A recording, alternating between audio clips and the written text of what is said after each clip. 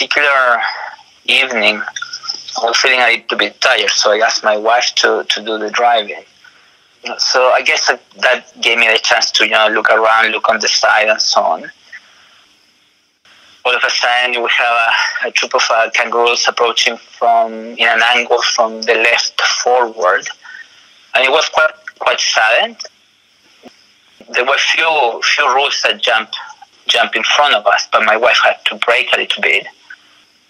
And there was probably one or two that jumped to the left into the bush. And all of a sudden, in that moment where those veered to the left, I felt that there was another one running right next to me. So then I naturally, obviously, I look to the side, a little bit over my shoulder on the left, and then I noticed this very big kangaroo, big roe.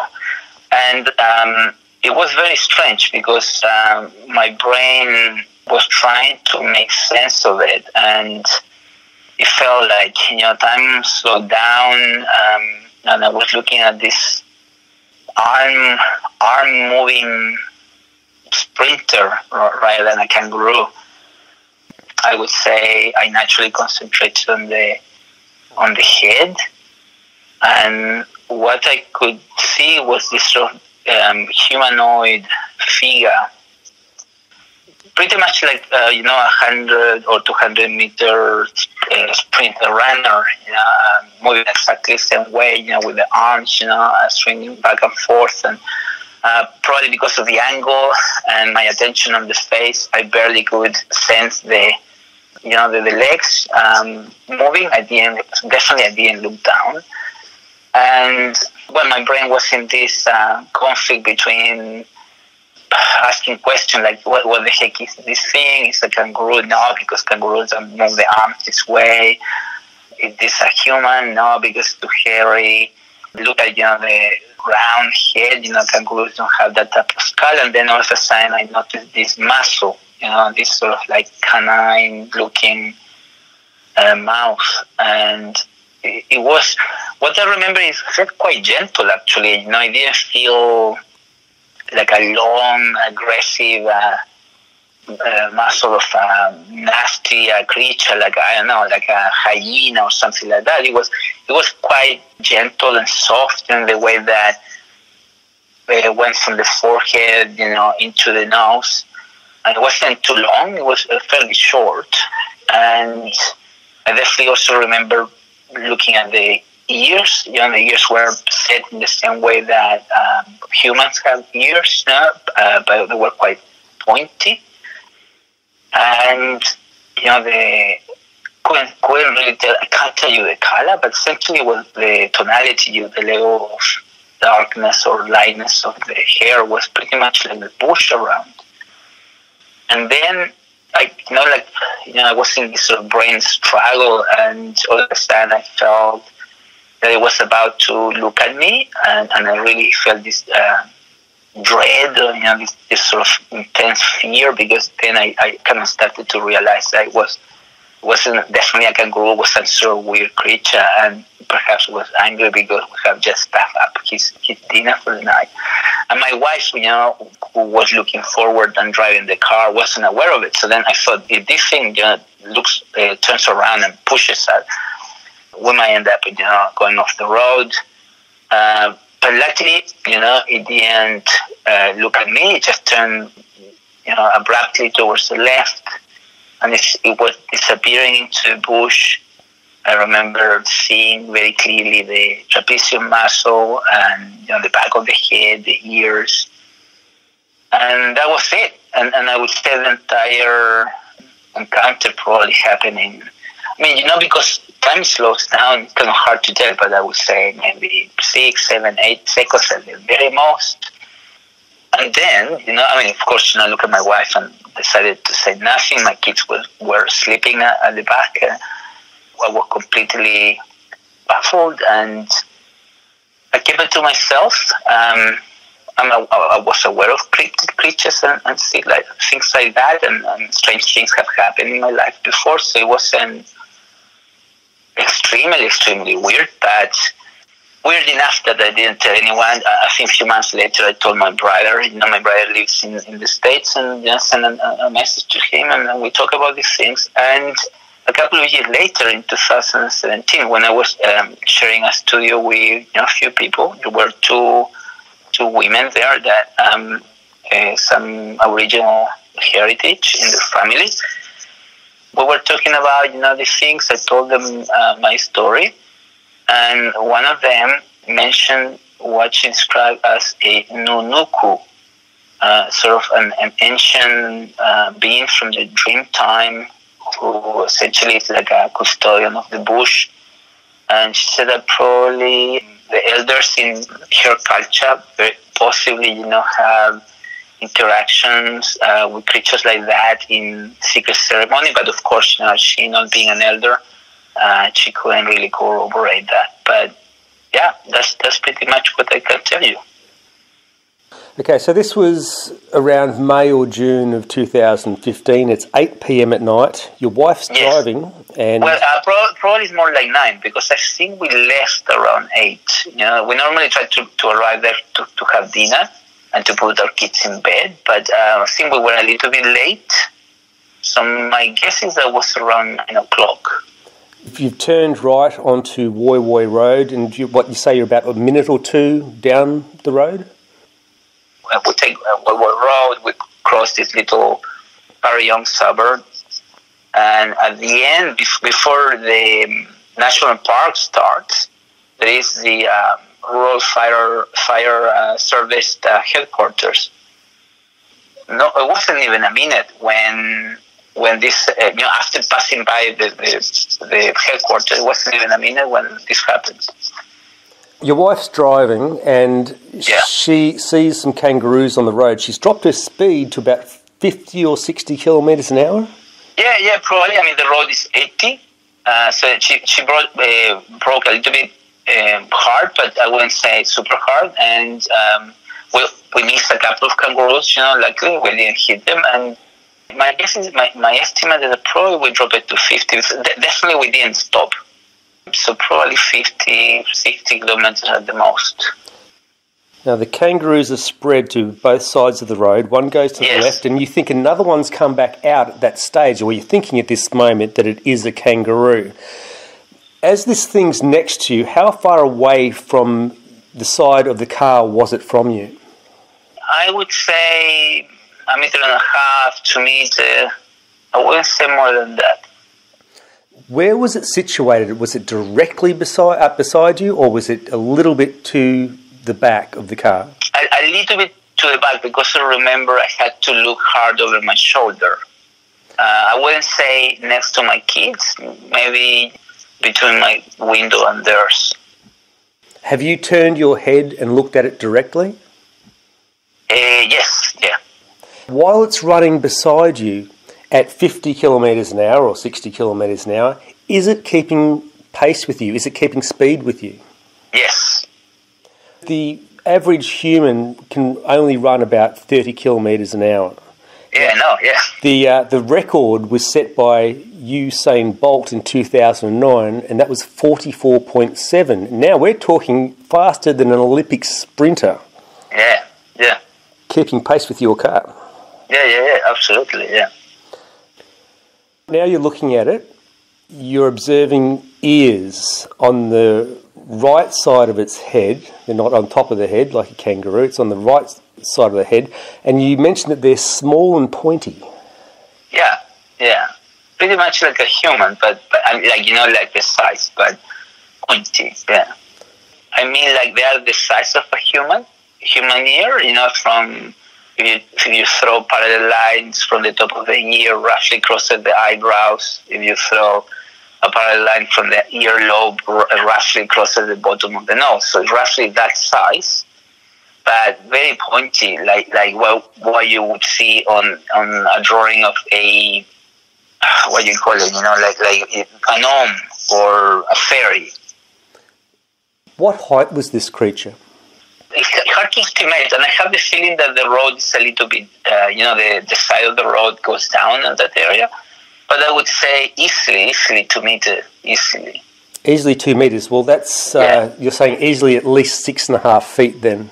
Yeah, easily. And now anything from 2 to 3, I would say. You know. Just quickly back on the ears again. You're saying they're the same size as a human's ear, but it has a point at the top, so therefore it doesn't quite look like a human's ear.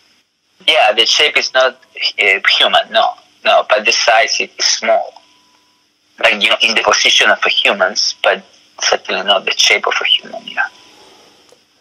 You mentioned in your submission here that the hair wasn't too long or too thick, but it was covered in hair? Yeah, all over. That I could see skin through it, you know, like when something is not too hairy and somehow you still can see skin.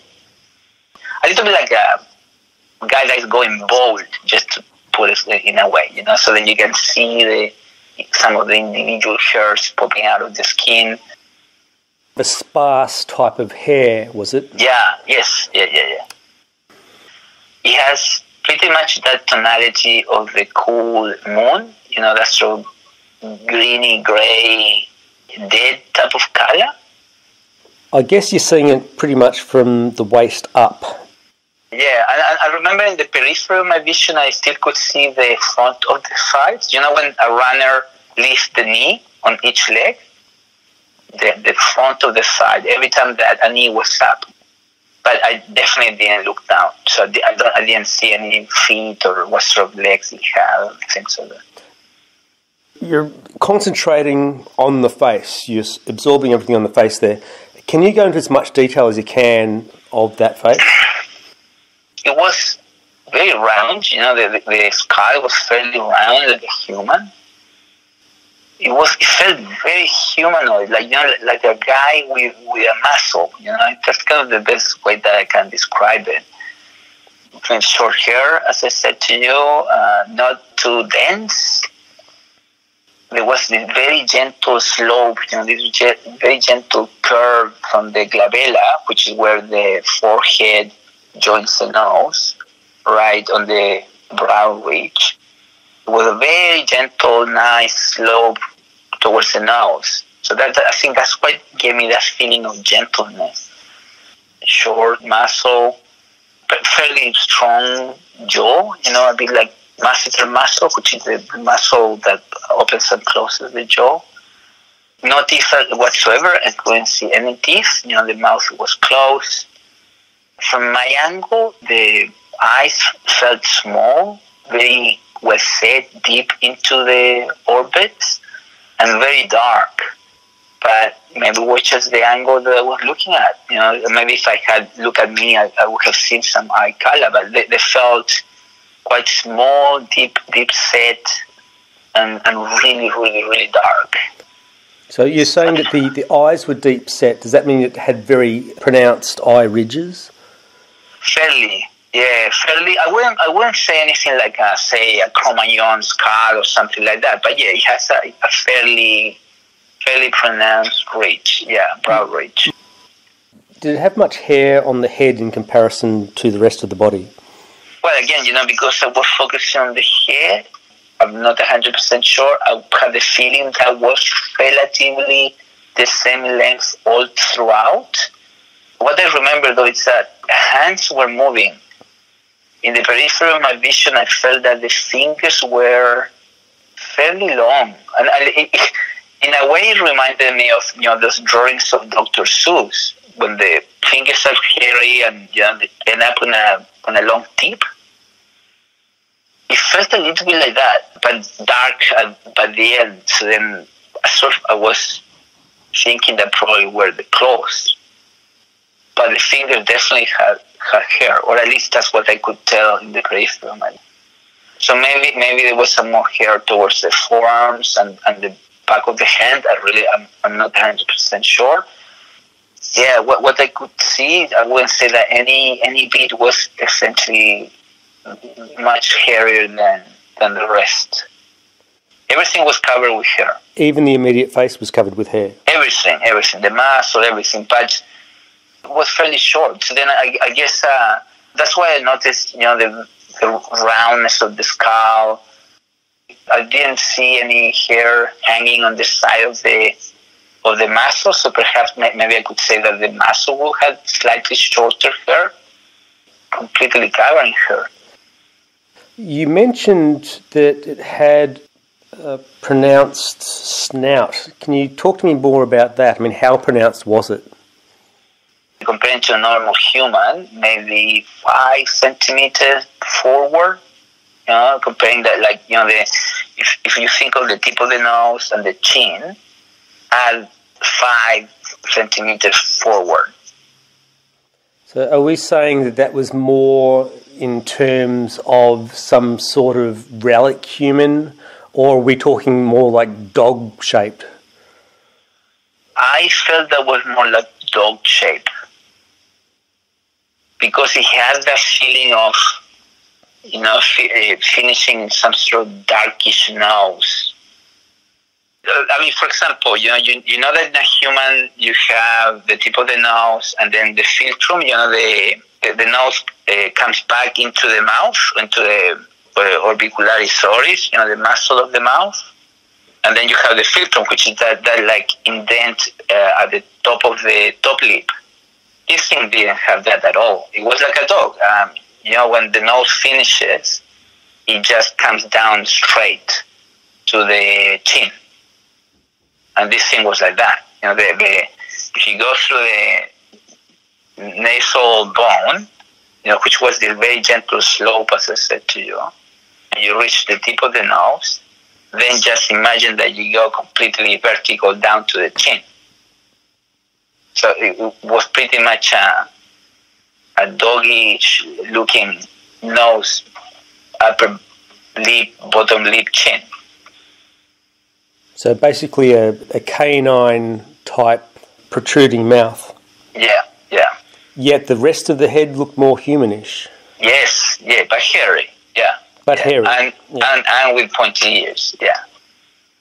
I think that the nose itself, was pretty much like a doggy type of nose, like dark. My guess is that, dark, probably without hair, small, or darker than the body, I should say. The nose is protruding, similar to a dog. Yeah, pretty much like the drawing that I sent to you. You drew this yourself, did you? Yeah. Yeah, that's close as I kind of remember it. The hair was pretty short. And as you can see in the drawing, the tip of the nose just comes, in a straight line towards the chin. Well, that looks very canine, the way the nose comes down and the jaw protrudes. Yeah. That's why the feeling that I had was of a dog or a fox. On 2 legs. On 2 legs, yeah. I felt that it was like a very lean, strong 100-meter runner. That's how it felt. A hairy one, of course, and big. But it felt, they didn't have any particular, maybe a hump or something like that. It didn't have any of that. It felt like a very lean, strong runner. Did you notice at any stage that it had an expression on its face? No. As I said to you, when I felt that it was about to look at me, it just then hard left and disappeared. Any reaction to you whatsoever? No, and thanks God for that, because I think if I had looked at me, probably the experience would have been way harder. You mentioned there that you had this horrible dread, this feeling of dread, and you were scared that it was going to look at you and you're going to lock eyes. Yes, yeah. I think it would have, yes. Could you estimate any sort of age or gender to this creature? It felt male, What I know, I really don't know, but it essentially felt like a male. I couldn't see, say, testicles or things like that, So just because of the upper body, I felt there was a male. You could notice the trapezius muscle and the roundness of the head and the pointedness of the ears, etc. The proportions of the muscle and the frame of the body, was that the same as a human or somewhat different? It felt like a very well-developed trapezius, perhaps a little bit too well developed. Maybe it would be hard to find a human with a trapezius that high. So maybe that was slightly not quite humanoid. All the muscle insertions and so, pretty much like a bodybuilder. When you feel each muscle individually very well sculpted, and I felt that way. It didn't have much fat on the body. No. As it's running away, you've turned to your wife, but you said nothing. Have you told her since? No. Why not? My worldview is very different to her, so I know that she won't believe me, and essentially she would say that I'm talking about silly, so I haven't told her, and I don't think that I will. I will tell my kids when they're a little older probably, but I think I will keep my wife away from it, Woy Woy Road's the location of the Gosford hieroglyphs. I'm not quite sure if you've been there before. That's also had some talk of Yowie sightings in that area. Now, I've spoken to people in regard to sightings around Carryong and Mount White in the past, the Woy Woy tip. We have an older report from Woy Woy back as far as 1968, but particularly around the Brisbane Water National Park. We've spoken to several people who've had sightings there, and we have one documented from 1990. We've got Gosford 1986, Mooney 2013, and there's quite a few that have happened up and down the Hawkesbury River, and we've documented 1995, 97 and 2015, but none of them really describe what you saw. I mean, what you're sighting here, it's sort of like almost in the ballpark of what the Americans would term as a dog man. I'm familiar with that cryptid. So they seem to be always a little bit more canine, apparently, in America. So that's why, look, essentially the reason why I contacted you is because I wanted to know if someone had seen something similar. Many witnesses have trouble coming to terms with what they've seen. I mean, sometimes even years later. How did this encounter affect you afterwards? Look, as I said to you, even though I have a background in science and things like that, all my life I have experienced weird stuff. So even though it was quite, daunting and weird, and I'm not that unfamiliar with stuff like this. Never exactly like this. In a way, it wasn't too bad. As I said to you, if a guy looked at me, or if I had tried to give a bump to the car or something like that, then probably the story would be very different. It definitely changed my life, but at the same time, I wouldn't say that I'm traumatized or that I had, nightmares or things like that. No, not at all. I'm more curious, a little bit scared, but I also feel very, very curious. Perhaps in the situation, if the encounter had been a little bit more full-on, maybe it would be different. Maybe I would be quiet. Does it change your view of the Australian bush? Yes.